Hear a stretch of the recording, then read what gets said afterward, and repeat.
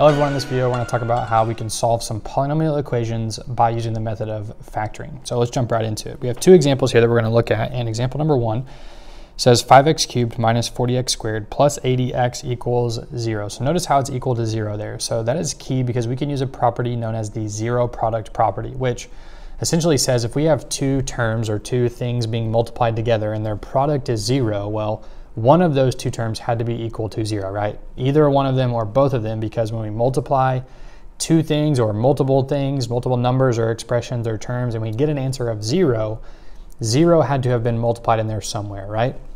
So basically notice how in number one it's equal to 0, number two it's not equal to 0. So we want it to look like number one so that now we can factor the standard form trinomial that's on the left side, get it in factored form, and then we can set those factors equal to 0. So that's exactly what we're going to do. So for number one, let's factor out a 5x. So we can factor out a 5x, and that's going to leave us with an x squared minus 8x plus 16. So now we notice inside the parentheses we have a trinomial, right? And we have x squared minus 8x plus 16. So hopefully you're recognizing that this is a perfect square trinomial. So it's actually going to factor as x minus 4 quantity squared, okay?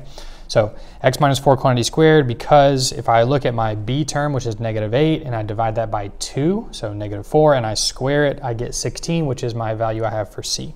So essentially what we have is 5x times x minus 4 times x minus 4, and now we can set each of those equal to 0. Well, we say 5x equals 0. We divide both sides by 5, so we get x is equal to 0. So that's one of our zeros or solutions or roots of the equation.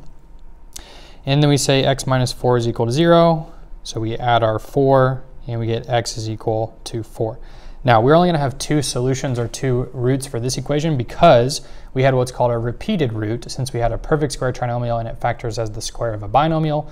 So we don't say x equals 4 and x equals 4. That's the same thing, right? So we just have our two roots there, okay? All right, example 2, notice how we do not have this equal to 0. So essentially what we want to do is move our 14x cubed over to the left side by subtracting it so that it can be equal to 0. So now we have 2x to the 5th minus 14x cubed plus 24x is equal to 0. So now if we can just factor what's on the left, then we're good to go. So let's factor out a 2 and an x, so 2x. So here we're just factoring out the greatest common factor. So now we're left with x to the 4th minus 7x squared plus 12. So now we can use some properties that we learned in Algebra 1 on how to factor, and we've made a separate video in our Algebra 2 course series about how to factor these. So if we look at x to the 4th, let's just think about that as x squared minus 7x plus 12. So we would think, okay, what two numbers add to negative 7 and multiply to positive 14? Well, that would be a negative 4, so x minus 4, and a negative 3. Okay, so that would be our two factors if it were a quadratic x squared minus 7x. Well, it's raised to the 4th power, right? It's a 4th degree. So all we have to do is make both of these x squared. So now it's not factored completely because we see we have the difference of two squares right there. Okay, so now we can factor it down even more. So this would become x minus 2 and x plus 2. And then this would still be x squared minus 3. Okay, so now we have 4 terms here we can set equal to 0 and get our zeros or our roots of the function. So 2x equals 0, so we divide by 2 and we get x is equal to 0, so that's 1. X minus 2 equals 0, so x equals 2. X plus 2 equals 0, so x equals negative 2. And now we say x squared minus 3 is equal to 0. We add the 3, so we get x squared equals 3, and now we need to take the square root.